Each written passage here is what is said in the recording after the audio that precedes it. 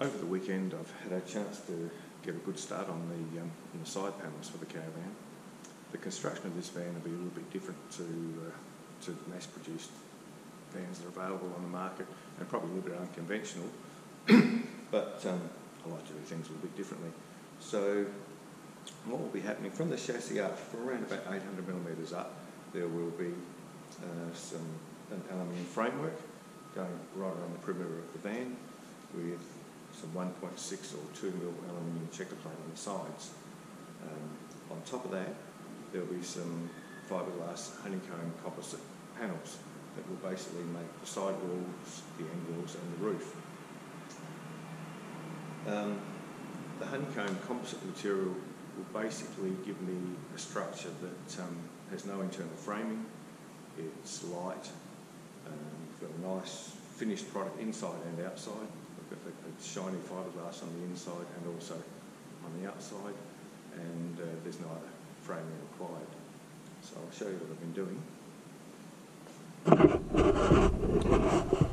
First thing I did over the weekend was lay out the fiberglass panels on top of the chassis. This is actually the fiberglass material here. It comes in a roll. It's got a protective plastic cover on it, and it's really a very nice uniform product. So I've drawn out the sides of the Caravan. So this is only the top 1200mm of side.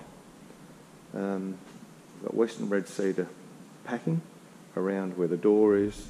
There's some plywood packing where the awning will attach to, and on the bottom edge here, I've glued on some aluminium that will then rivet, or I'll screw it to the aluminium frame, screw and glue to the aluminium framework that's on the chassis.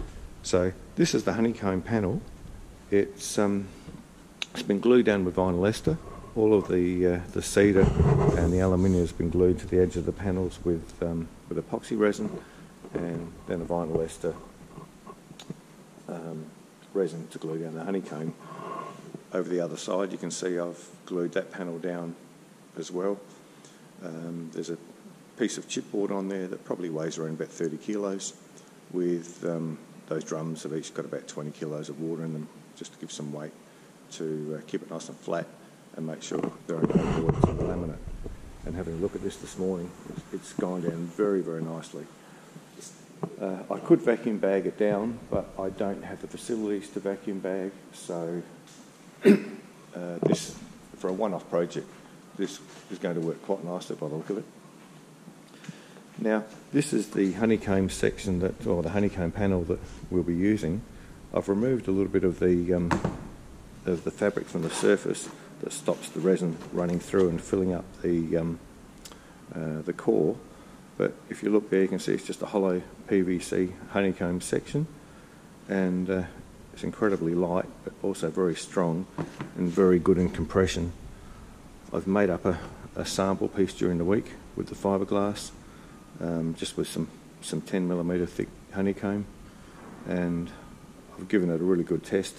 I've bashed it with a hammer, and I've drilled and screwed into some other pieces, and it's going to work very nicely. So for the rest of the week, that's what I'll be doing. I'll be finishing these sidewalls, and then next weekend hopefully I'll be able to get onto the roof panel. I'll make another video later in the week once these sidewalls are finished.